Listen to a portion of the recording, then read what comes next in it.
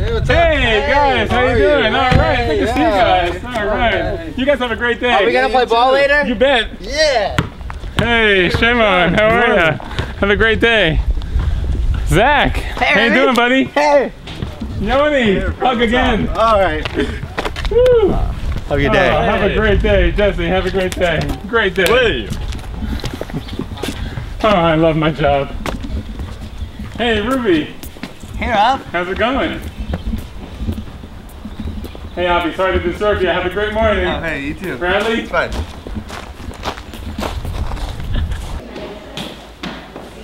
Hey, Zach. Hi. Have a good morning. Thank you. See you later.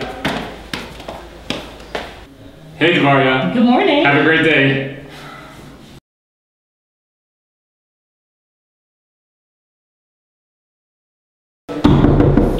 Come in. Hey, Rakan. Good morning. How you doing?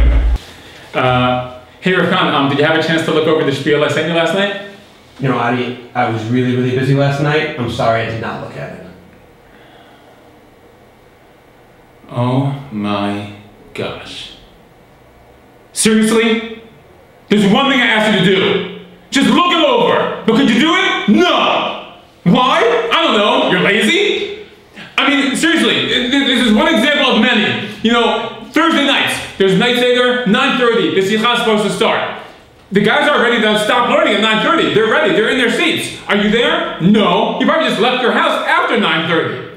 And when I left there, I can't just go home. I have to make sure they don't misbehave. So I'm left babysitting a bunch of morons for 10 minutes while you waltz in here on your own schedule. It's ridiculous. I talked to Mrs. Katz in the office. She's as frustrated as I am. She just more mild-mannered than I am. I no wonder that she's quitting. I can't believe I'm still working here. This is crazy. You're the most incompetent person I've ever met in my entire life. I'm surprised you even get yourself dressed in the morning.